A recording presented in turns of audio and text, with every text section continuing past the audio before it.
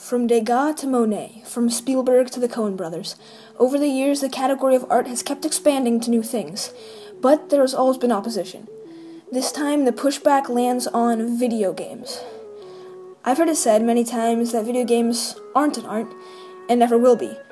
But to those of you who think that, all I can do is urge you to stay open-minded throughout this video as we discuss why video games are an art. Now, first off, let's look at the definition of art. The expression or application of human creative skill and imagination, typically in a visual form such as painting or sculpture, producing works to be appreciated primarily for their beauty or emotional power. So, according to the definition of art, video games can in fact be an art. I know I've played games that have touched me, whether it's with an emotional storyline or just beautiful graphics. It happens, but if we're using that definition, technically pouring milk could be an art. So what is an art? Well, I came up with a definition that I believe people really want to know when they ask, are video games art? So here goes.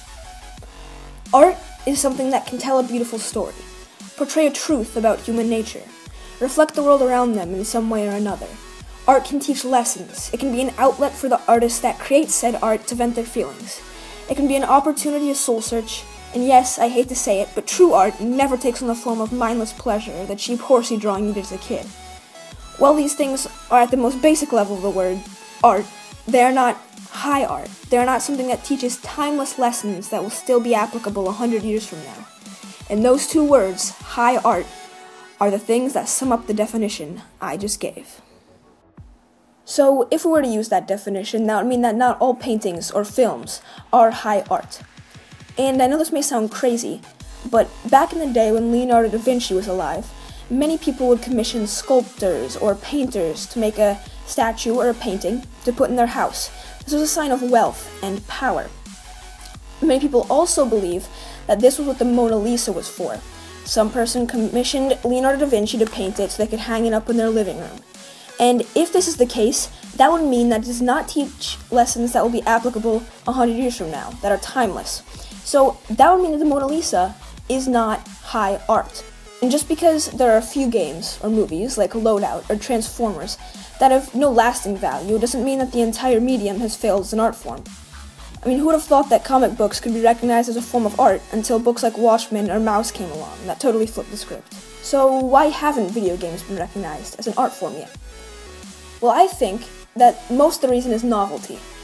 When film first came out, everyone just thought it was a cheap form of entertainment. Now you'd be hard-pressed to find someone who wouldn't admit that film has at least the potential to be art. In fact, some would even argue that movies are the ultimate form of art, because they are all-encompassing. Movies can have paintings, music, dancing, acting, etc., etc. I would even put video games on or above the level of art that movies hold.